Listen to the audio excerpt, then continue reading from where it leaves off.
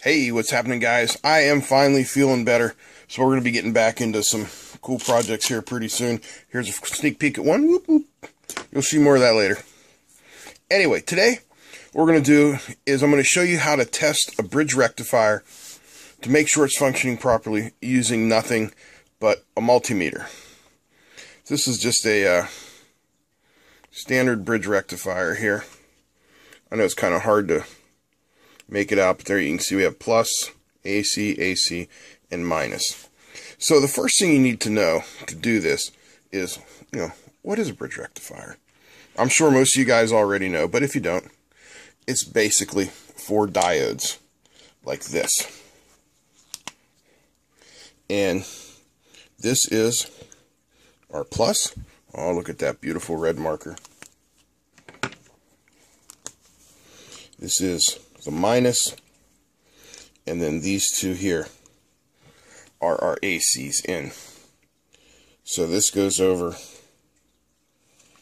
to AC, usually to a transformer, something like that. And then this comes out here as our positive. That goes to our load. Then it comes back into the negative. So that's basically how a bridge rectifier works. 4 diodes. If you're ever wondering how to draw them, just remember all the diodes point towards positive.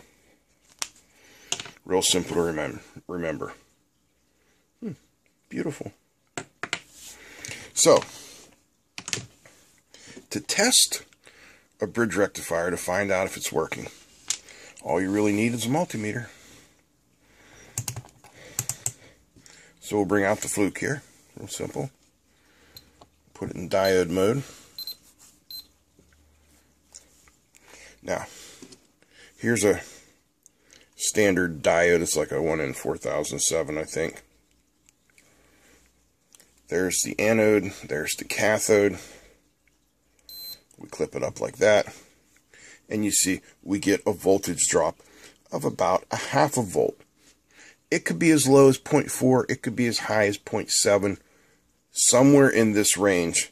That's a good voltage drop for your basic silicon junction diode. Now, if on the other chance you have Schottky diodes, well, then you're going to see something different. The voltage drop is going to be much lower. And Schottky diodes and silicon junction diodes look exactly alike, so you have to tell by the part numbers. Anyway, so reason I showed you that is so you know what the diode drop looks like. So to test, what we're going to do here, remember this is starting from the left, positive AC, AC negative. We're going to put our positive lead on the negative, and then we're going to put our negative lead on the AC. And you see we have a standard diode drop. Reverse them, and we should have absolutely nothing. Just like that. Next, we're going to put our positive on the other AC and our negative on the positive, and we have another voltage drop, or another diode drop. If we reverse them,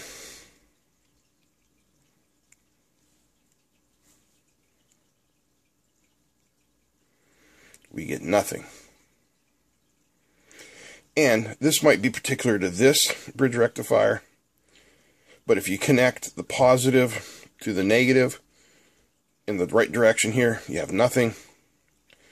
But if you reverse it, you get about a 1 volt, so you get a double diode drop. Okay? So as long as you're getting those 2 diode drops, everything is copacetic. Alright, let me show you here on the diagram, just so we're clear. So step 1 is you're going to connect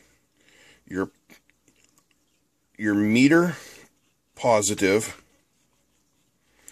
to the negative on the rectifier.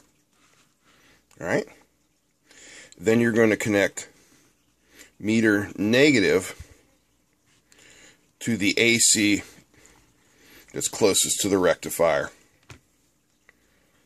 And then you should get your drop.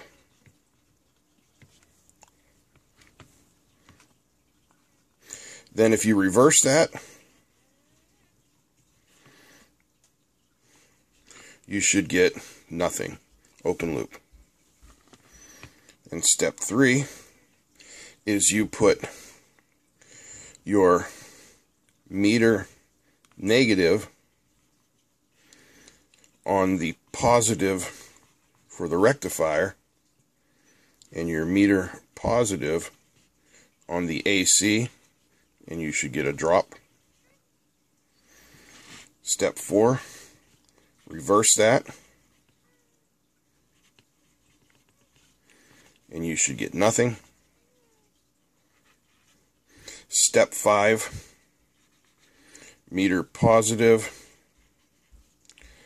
to negative on the rectifier, and meter negative to positive on the rectifier.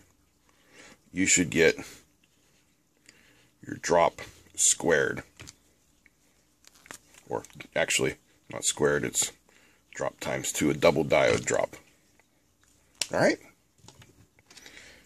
So that is a super easy way to test whether or not your bridge rectifier is working or not, using nothing more complicated than a multimeter. Hope you guys enjoyed this. If you did, give me a thumbs up. Feel free to comment, share, and don't forget to subscribe. Big thanks to all the patrons. Big thanks to everybody who supports the channel in any way, especially the guys who sent me some PayPal donations recently. Thank you very much. Alright, that's it. I'm out. Peace. Hey, thanks for watching the video, guys. I really appreciate it, and I appreciate the support of everybody who donates via Patreon or PayPal. And another way to help out the channel is to buy things from the Amazon store. There's a link down below. It doesn't cost you anything, and I make a few pennies. We have some fun here, so please feel free to comment on any video. Your comments are always welcome, and you can email me at arduino0169@gmail.com.